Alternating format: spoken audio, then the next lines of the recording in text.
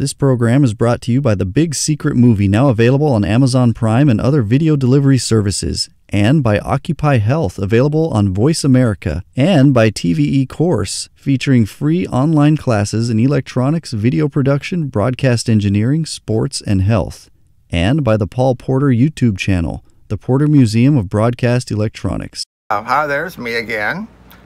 Just popped in to see what was going on. And I have a BGW 203 preamp made in America back in the 70s.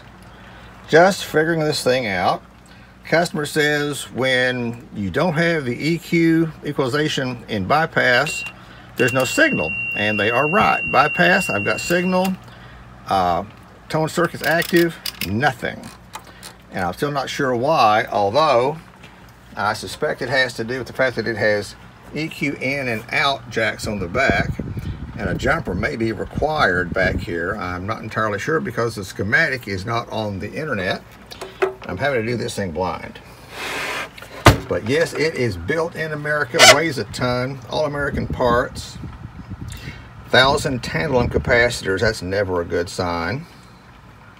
Plus and minus 18 volt power supply is good. Switch is a little dirty, but it'll take me a while to figure out where the tone's going to, but I'll find it. You want to try running a jumper through that real quick to see? Well, I could. Just take it. I say it's nicely built. It won't be hard to trace anything. I mean, look at it. Let me see. Where am I going to find a jumper RCA cable? Give me a second. They're over here. And they're always stuck. They always mix with each other. Yeah. Oh, and they wrap around each other. Come on. Just one of you. That's all I want. There we go. Now what is this right here? Is that a... Which one? That looks like a stereoscope almost. That's a Huntron. A Huntron. You talk about circuit analyzer. We must do a whole day on that. That is an amazing little piece of test equipment. What can you do with it? If you take the probes and you have a circuit, preferably inactive, and you want to see if the diodes or transistors are good. Let me just find a transistor laying here. I just did one. There's an envelope laying right here. I just did another one, a preamp job. And I had noisy transistors, and the Huntron will sometimes find noisy transistors. It didn't find these, I'm sorry to say.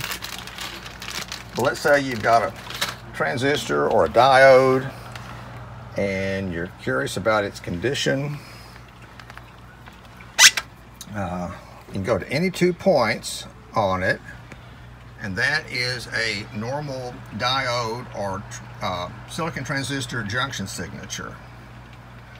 So there's emitter to base and emitter to collector. And emitter to collector usually shows very little signature, unless you crank the gain up.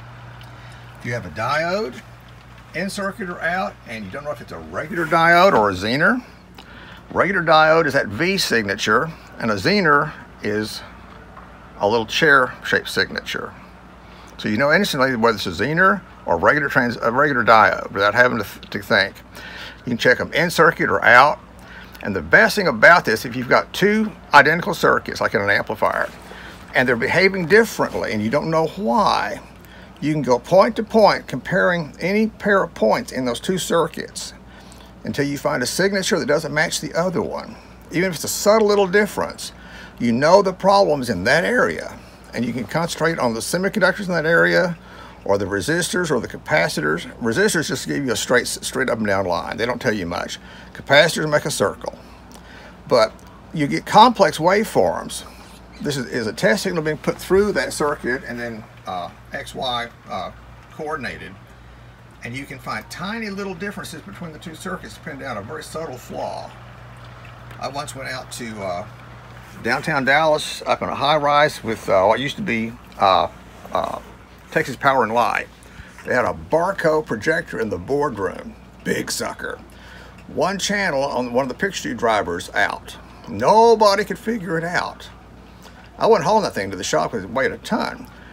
Went out there with this and sat down, and in about 20 minutes, comparing a good board to a bad one, identified one little chip resistor on that board that was bad. would never have found it in a million years. But by comparing signatures, I narrowed it down to that one part. Changed that one part, things running. It's the only time my boss said anything nice about me that whole year. But that one time he was impressed. So that's worth every penny I paid for it. It's very valuable. Saves me a lot of guessing. But I'll get down with this a little bit and trace it out, see if it's really a jumper. Oh, we're going to put a jumper on this just for laughs. Hang on. I get to talking, you know. Okay, there's in and there's out. Okay. Needs a jumper. Well, the question is,